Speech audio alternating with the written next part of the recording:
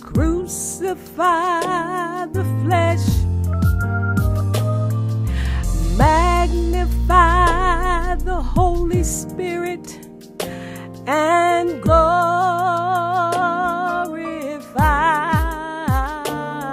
God. To crucify the flesh,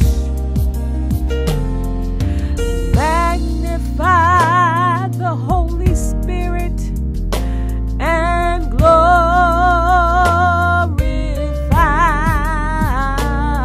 God.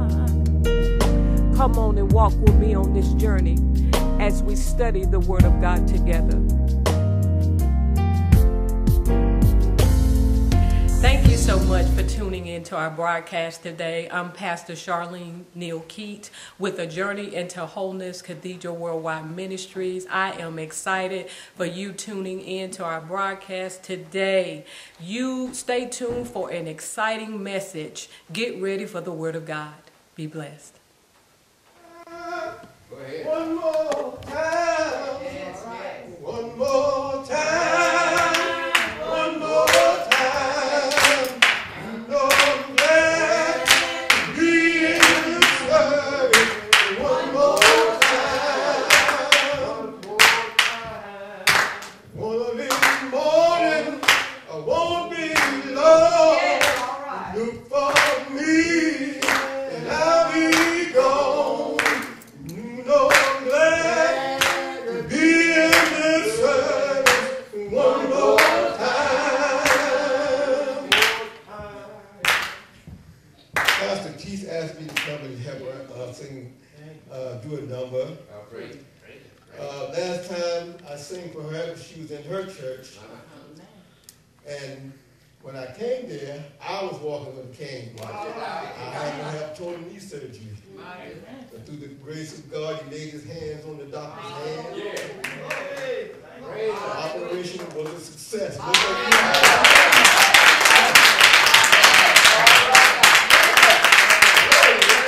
going to do one of Pastor Keith's favorite songs. Amen. All things are possible if you don't believe. All right. Faith, what we all need. Yeah. I heard a voice say the other day that God stepped out on the face of nothing and said, I believe I'll make me a world. Yeah. Hebrews chapter 11 and verse 6. Yeah. Say without faith, it's impossible to please him. Yeah.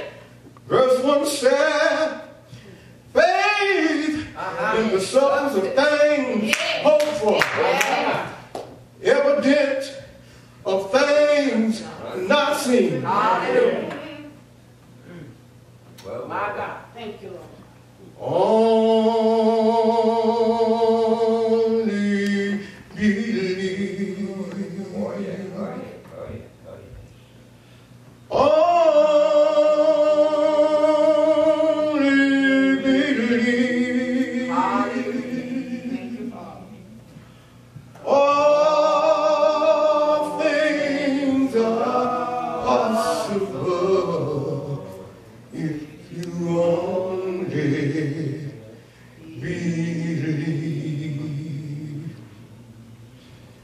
I met God one morning. My soul feeling bad. My heart heavy laden.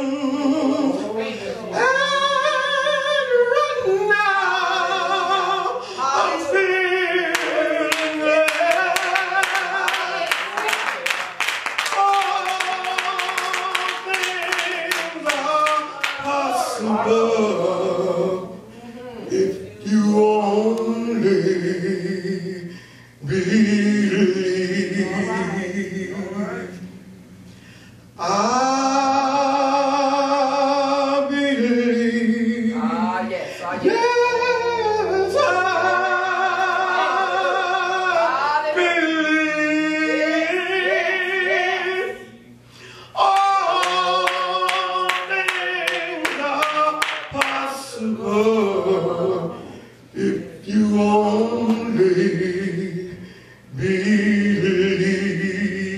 Hallelujah. And all of you. Amen. In Jesus' name. Amen and amen. To God be the glory. A journey into wholeness. God has given me the theme for the year for a journey into wholeness. It's new beginnings. New beginnings. He's doing a new thing in our lives, beloved. So the theme for a journey into wholeness is new beginnings. The topic that the Lord gave me, topic of discussion. God wants to do something new in your life. The question, I always give a question to ponder. I always say that's the counselor in me. I want you to think. Because I think when we reflect and we think, we will make change. Amen? So I want you to ask yourself, will I allow God to do a new thing in my life? Or am I going to continue to be trapped in the past? And or waver in my relationship with God? The purpose of the book of Isaiah, if you study, according to 2 Timothy 2:15, you'll learn, that's my favorite scripture, one of them. Study to show thyself approved. So the purpose of the book of Isaiah is to call the nation of Judah back to God and to tell of God's salvation through the Messiah. Isaiah was chosen as a prophet to tell the people of Judah to turn back to God. And also to tell of God's salvation through the Messiah. Turn with me to the key passage of this book. Isaiah 53 verse 5. If you have your Bibles. And it reads as thus. He was wounded for our transgressions. He was bruised for our iniquity. The chastisement for our peace was upon him, and by his stripes we were healed. Amen. We are healed. Amen. So it's not about us. We can't take none of his glory.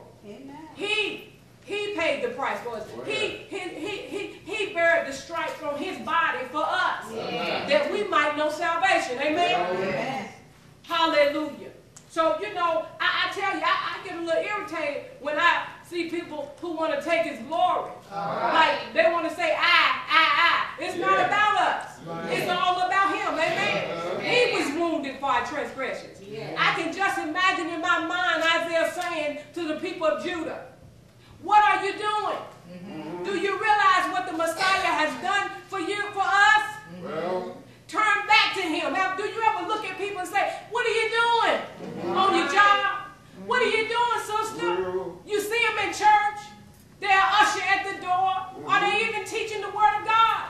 Teaching Sunday school or whatever they're doing, administrative. And you see them outside of church. They're acting another way. That's what Isaiah, he was chosen by God to be a prophet. And he asked the people in Israel, said, what are you doing? Do you realize he was wounded for our transgressions? He was bruised for our iniquities. The chastisement of our peace was upon him. And by his stripes, we are healed. Hallelujah. So what are you doing? He said, turn back to him. Why did you turn back? Why don't you turn back? Why don't you come back out of, why are you trying to go back into what you come out of? Amen. Why are you wavering in your relationship with me? With him? Turn back to God. Please, beloved. He even begged them. He said, please turn back to me.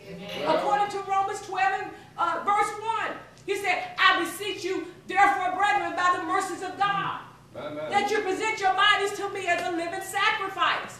Holy, acceptable to God, which is your reasonable service. He said, I beseech you, I beg you. Jesus Christ is begging us to present our bodies as a living sacrifice. He said, I paid the price. I came in my body like you, and you're in your body, so I can identify with you. And I took the webs on my body that you might know me. So I beseech you, I beg you, come back. Live for me. So he chose Isaiah as his prophet to go out and tell the people, stop wavering. Come on back. And I went on in my study, and let me read you what the Amplified Bible says.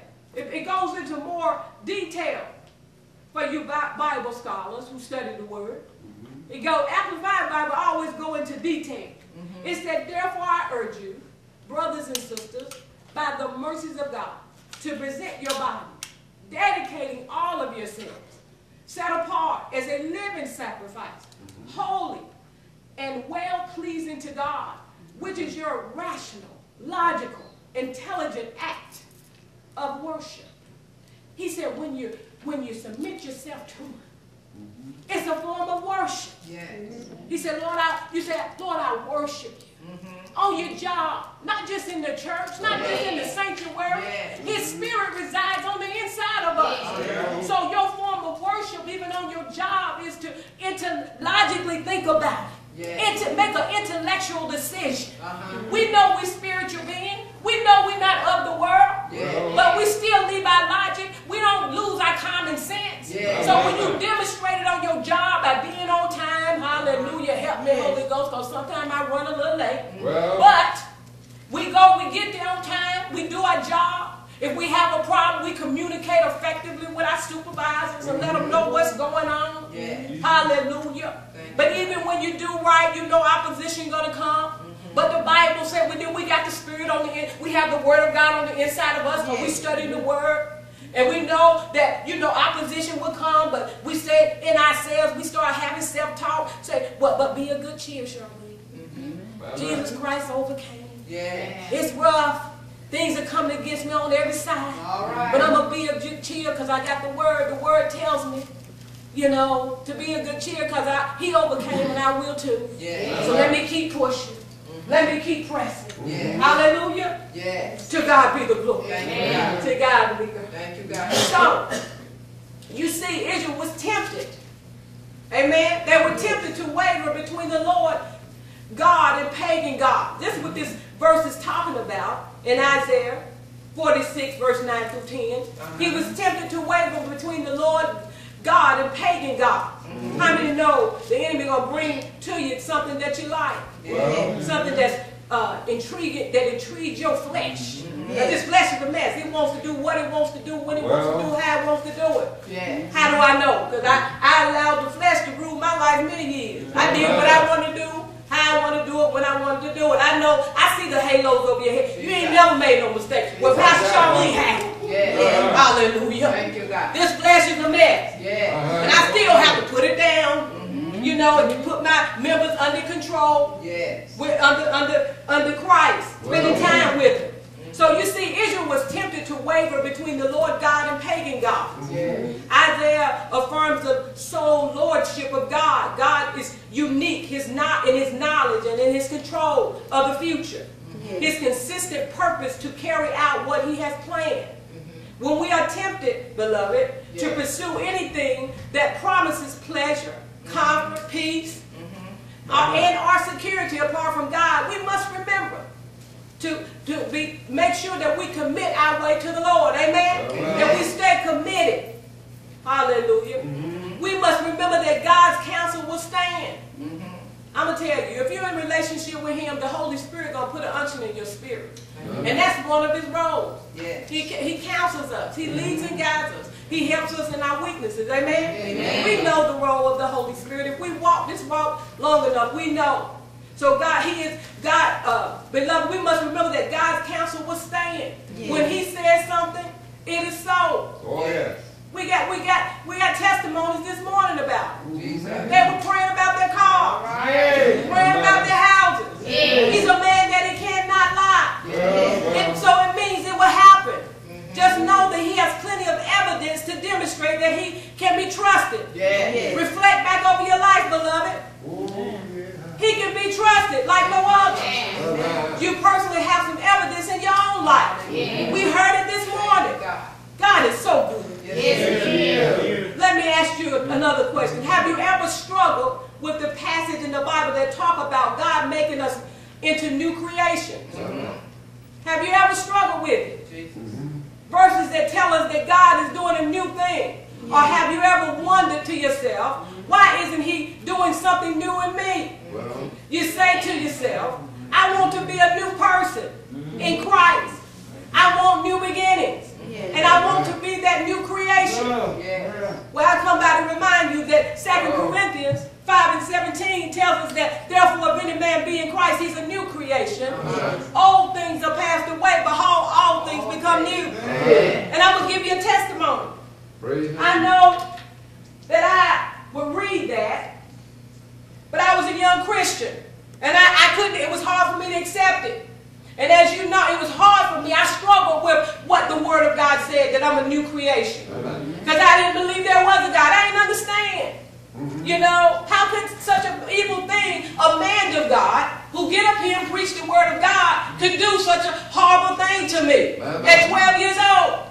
But God, how many know? God is a man. Like we said, He's a man that He cannot lie. So He took me on my own journey. But that scripture had to become alive to me. But He loved me. I talk personally about it. He loved me so much. He let me know I love you. I haven't forgot about you, Charlene. He took me on my own journey. Low self-esteem. Didn't have no self-esteem. Just low. Because I was 12 years old. I didn't know what sex was. So I was distraught. I didn't know relationship after relationship. Didn't know how to have a healthy relationship. But look at God. He has revealed everything in my life, and He's revealing it. God is a faithful God. There is no one like Him. Hallelujah.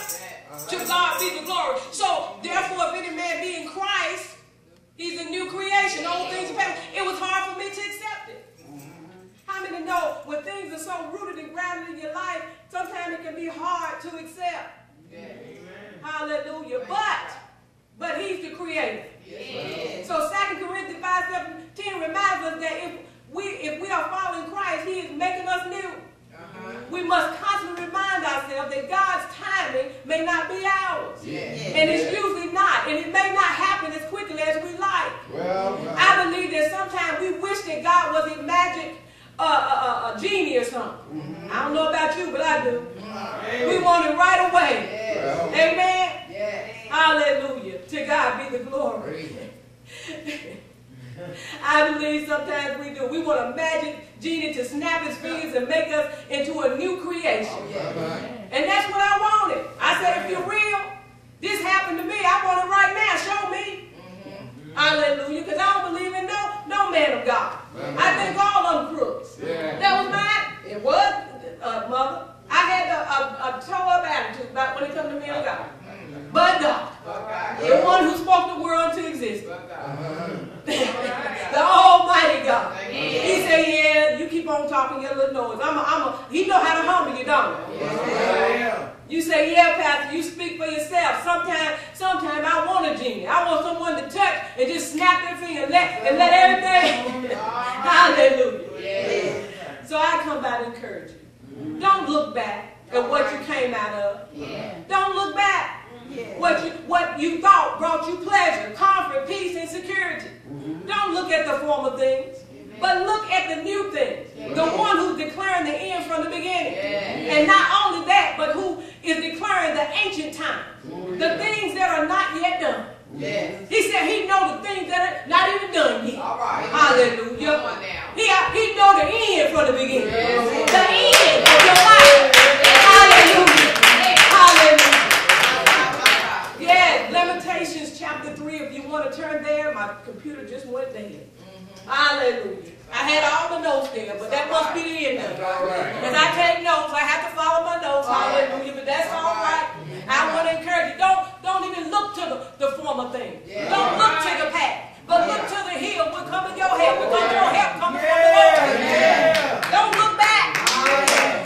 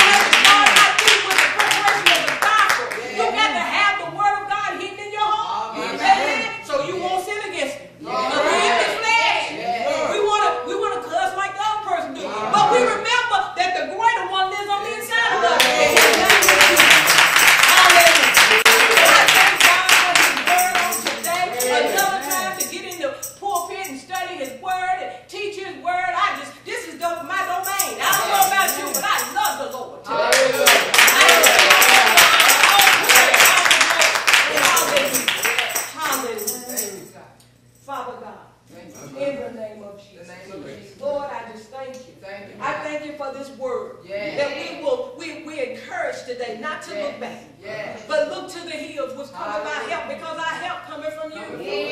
Lord, you said in your word that weeping may endure for a night, but joy cometh in the morning. Lord, I encourage your people, what you're telling me in my quiet time, it's morning time. And Lord, I thank you for the testimonies that let me know it's morning time. It's not about the material things, but Lord, it's about you saying that you supply all I need according to your riches and glory by Christ Jesus. So Lord, I thank you for supplying their needs. Thank you, God. No one gets the glory but you. In Jesus' name. Amen and amen.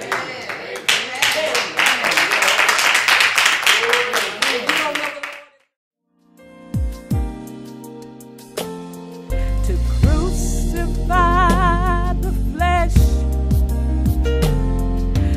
magnify the Holy Spirit, and glorify